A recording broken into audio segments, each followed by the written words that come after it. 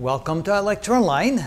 By special request of the viewers who asked me to do a series of videos on units, we're going to walk through the world of physics and look at all the different units, and you'll be surprised how most of them always come back down to the very same three basic units that we see in physics. Now later on when we get into electricity and magnetism, there may be one or two more, as you will see.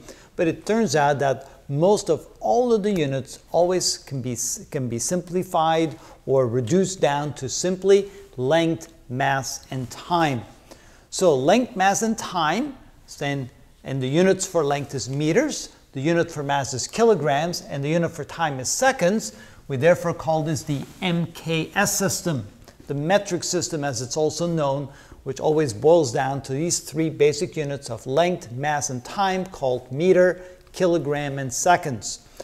The symbols we use for meter is simply M. Sometimes it's confused with M for mass, but try not to have that happen to you.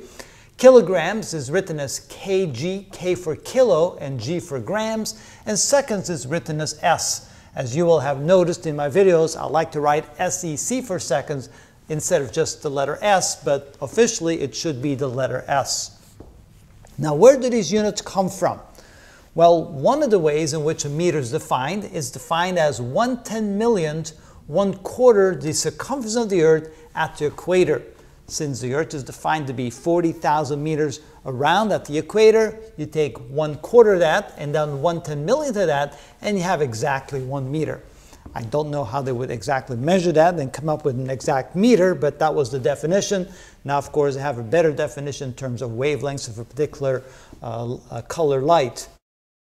Also, what we should realize is that a kilometer is 1,000 meters. Of course, a kilometer is used for determining large distances. Kilo means 1,000, so kilometer means 1,000 meters, and that's exactly what it's defined as.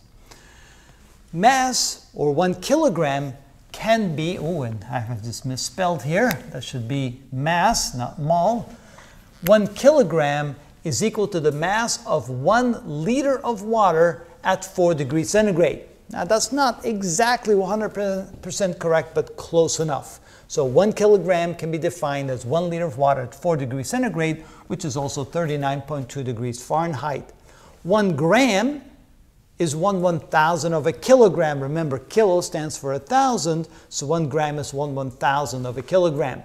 It's actually surprising that we don't use gram as a standard unit of mass, but that's actually such a small amount that it makes more sense to make kilograms the standard unit, and meter, which is about this long, is a good measure for standard length.